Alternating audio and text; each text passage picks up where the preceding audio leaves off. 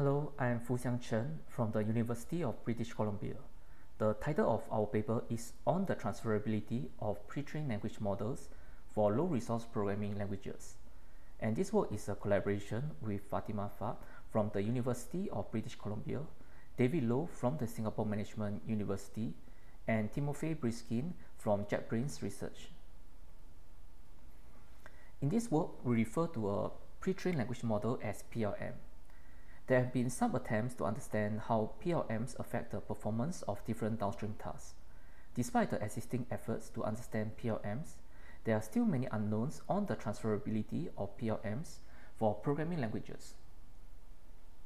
Firstly, existing PLMs are trained either on a programming language or on multiple programming languages. Little is known if PLMs trained on a particular programming language use better performance than a more general PLM that is trained on multiple programming languages.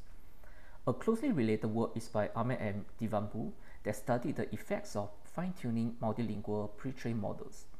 However, some programming languages are inherently different, so utilizing a single multilingual model may not always use the best performance. Secondly, the zero-shot settings in previous work is lightly studied. A small study on zero-shot code summarization was conducted using CodeBird. The unseen programming language used was C#, and it has a similar structure to Java, which was one of the programming languages used to pre-train CodeBird. Other programming languages may have very different structures as compared to the programming languages used to pre-train PLMs. Also, during the pre-training, fine-tuning, and testing processes, different programming languages may be used.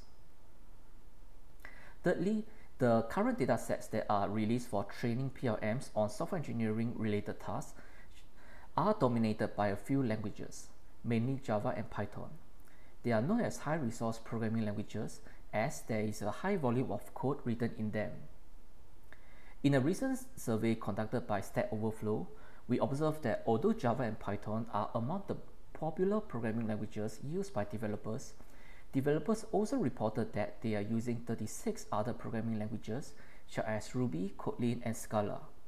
Thus, understanding if PLMs pre-trained on high-resource programming languages can be utilized for other programming languages is important.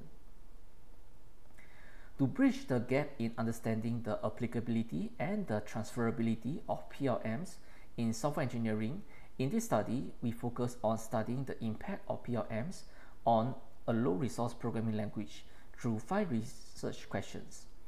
We will look at each of the research questions shortly. Ruby is chosen as the study subject because it is highly ranked among low-resource languages in the Stack Overflow survey, and it is also a commonly used low-resource programming language.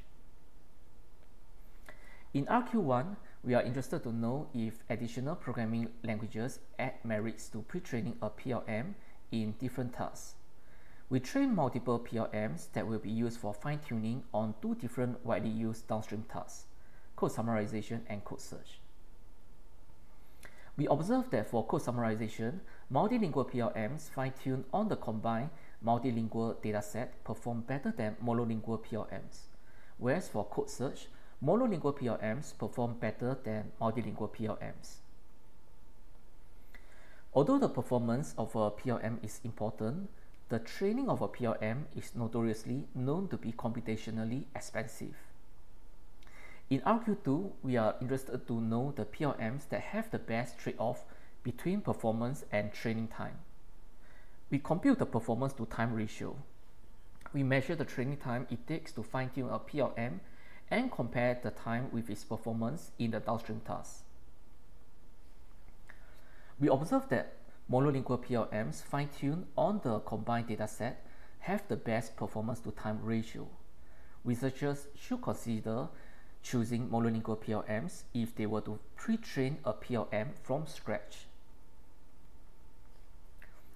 In RQ3, we are interested to understand the best settings for zero-shot downstream tasks. For example, if we fine-tune a PLM that is pre-trained with programming language A on a programming language B and test it on a programming language C, we have a better performance over a PLM that is pre-trained and fine-tuned using the same target programming language.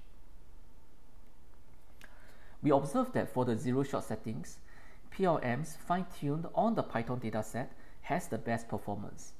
Researchers should consider using the Python dataset to fine-tune PLMs for Ruby. In argue4, we are interested to understand if the PLM has any effects on the length of the code. This is because developers write code in different lengths. We segregate the target test data into 4 different code length groups based on the length distribution of code fragments in the target programming language. We observe that for different code lengths, there is similar performance when the PLMs are tested on all the code lengths. Different programming languages have different syntax, and code fragments written in different languages are usually non-interchangeable. We propose a strategy to choose in advance programming languages that can work well for fine-tuning multilingual PLMs for code summarization and code search.